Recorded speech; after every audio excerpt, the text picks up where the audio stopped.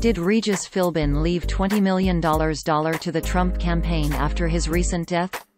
No, that's not true. The story was published by a liberal satire website that tries to mislead Trump supporters and Republicans into sharing made-up stories that are clearly marked as satire when you actually click them. Articles from the site are frequently copied by foreign-run fake news websites. The people liking and sharing these stories are enriching foreign website operators or a liberal from Maine via the ad revenue generated with the content, which is probably not what they expected or wanted.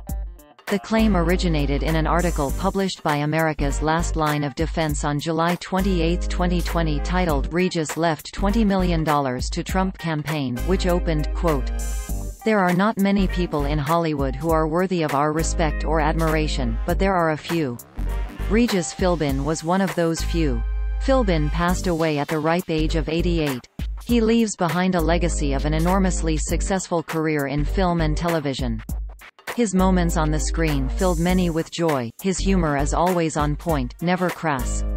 He was always a gentleman just like President Trump. He was also a lifelong conservative and Republican, one of the few who was open about this in Hollywood and still managed to maintain a prominent role in the industry. He was proud of this and attributed it to his threats of lawsuits were he to be blacklisted, as so many of his fellow conservatives in Hollywood have been." End quote. However, the story was published under a category named "Silly Tater Satire" on a site with several satire disclaimers. Philbin did pass away, reportedly from heart disease. But FEC records reveal he donated both to Republican and Democrat campaigns in the past. The site that published the satirical story is part of the America's Last Line of Defense network of satire websites run by self-professed liberal troll Christopher Blair from Maine, along with a loose confederation of friends and allies. He runs several websites and Facebook pages with visible satire disclaimers everywhere. They mostly publish made-up stories with headlines specifically created to trigger Republicans, conservatives and evangelical Christians into angrily sharing or commenting on the story on Facebook without actually reading the full article, exposing them to mockery and ridicule by fans of the sites and pages.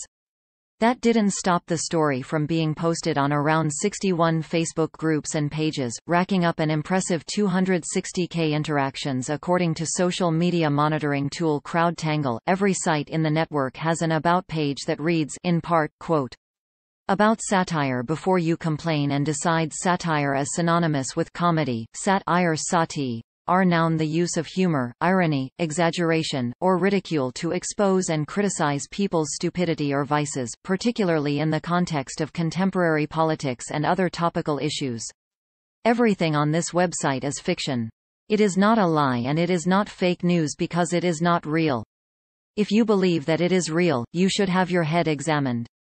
Any similarities between this site's pure fantasy and actual people, places, and events are purely coincidental, and all images should be considered altered and satirical. See above if you're still having an issue with that satire thing." End quote. Articles from Blair's sites frequently get copied by real fake news sites who omit the satire disclaimer and other hints the stories are fake.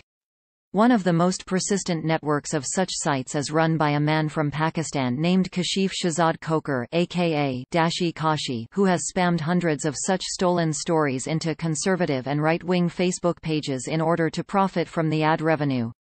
When fact-checkers point this out to the people liking and sharing these copycat stories, some of them get mad at the fact-checkers instead of directing their anger at the foreign spammers or the liberal satire writers. Others send a polite "thank you" note, which is much appreciated. NewsGuard, a company that uses trained journalists to rank the reliability of websites, describes America's Last Line of Defense.com as, quote, "a network of sites that publish false stories and hoaxes that are often mistaken for real news, run by hoax perpetrator Christopher Blair." End quote. According to NewsGuard, the site does not maintain basic standards of accuracy and accountability. Read their full assessment here.